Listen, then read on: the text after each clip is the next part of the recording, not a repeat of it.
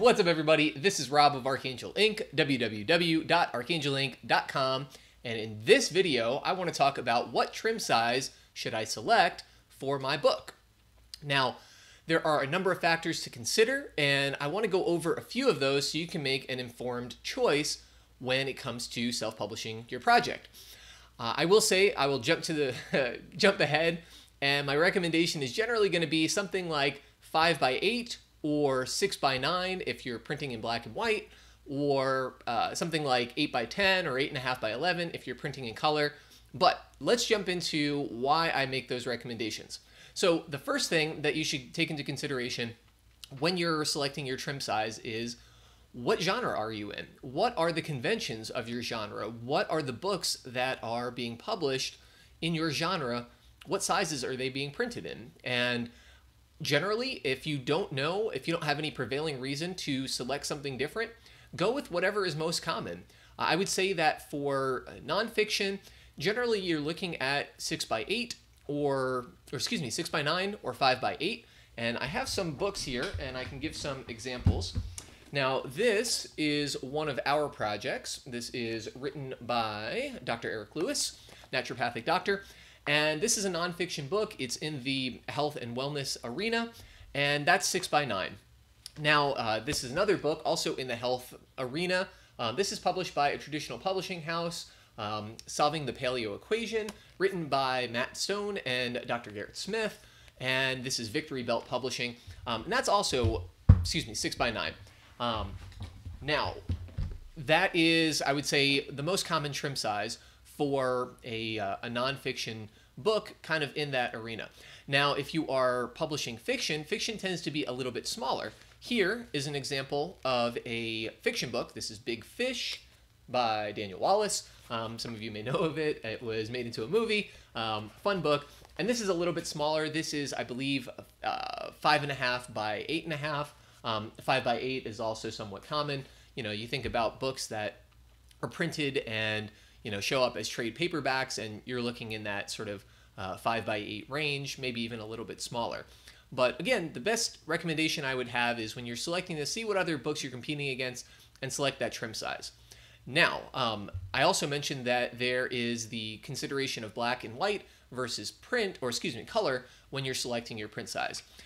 When it comes to CreateSpace and KDP Print and Ingram Spark, for that matter, in general, they're going to charge you a printing cost based on the number of pages that you print rather than the number of words in your book. So if you have a color book, prices for printing are going to be substantially higher, and so you're going to want to select or find a good balance between page count and information on the page. So if you're doing a color book, we would often recommend something like 8x10 or 8.5x11 because you'll get the same information delivered, but you'll be able to have fewer pages, which will reduce your per unit printing costs.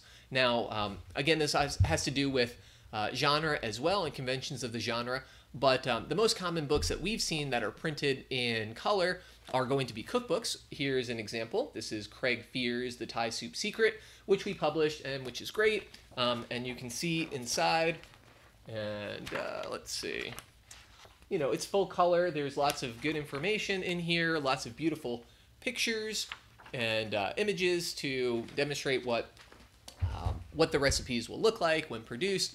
And that's going to be a little bit bigger trim size, and it will reduce the printing cost a little bit. Another example is Real Food Recovery, also one of our books, Mandy Bloom, another great one. And this one has, you know, lots of images of family and recipes and that kind of thing.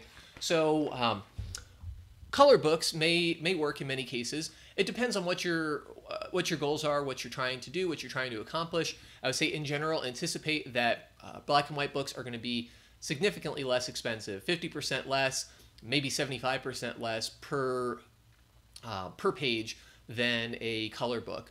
But you want to, you know, make that determination for yourself and figure out what is going to be the right balance. So, I mean, you certainly could produce a book like this, an 8x10, in, let's say, a 5x8, but If you do that, then you're probably going to double your page count and you're going to rather significantly increase the per unit cost. So you got to figure out what's going to make sense for you. Now, the other thing to take into consideration is where you're printing. I mentioned KDP Print and CreateSpace and Ingram Spark. Those are the principal print-on-demand providers that are out there, and they have lists of all the various trim sizes that they make available. And I'll include links to all of those down below, excuse me, in this video, so you can see what's available. Not all trim sizes are going to be available in all of the different print options that are out there. So for example, black and white has more trim size options than color for just about all of those. If you are planning to make it expanded or make it available for expanded distribution or in other markets, there are certain trim sizes that are going to be more universally applicable and will be covered by those outside distributors, those expanded distributors, and some that won't. So those are factors to take into consideration. Anyway, the shorthand is, for most people, I would say most of our books end up being either 5x8 or 6x9, and that is a good general recommendation. One other thing that I will mention, this is our self-publishing series, which is available for free on Amazon and through our website. You can check it out, and it's 5x8. It's a rather short book. It's designed to be really easy and digestible, and this one clocks in around 60 pages. So one of the reasons I selected 5x8 is because with it being the sort of page count that it is, it's only 6,000, 7,000 words or so. It is a little bit more substantial in that smaller trim size. If I tried to make it 8.5 by 11, it's going to look more like a pamphlet than an actual book. So 5x8 has a better look, a better feel for that content. So if you're producing something that is really short, you might want to consider a smaller trim size. If you're producing something that's somewhat longer, then a larger trim size may be an option for you. And again, it's just about determining what's going to make sense in terms of the printing costs and the genre and all of that in your case.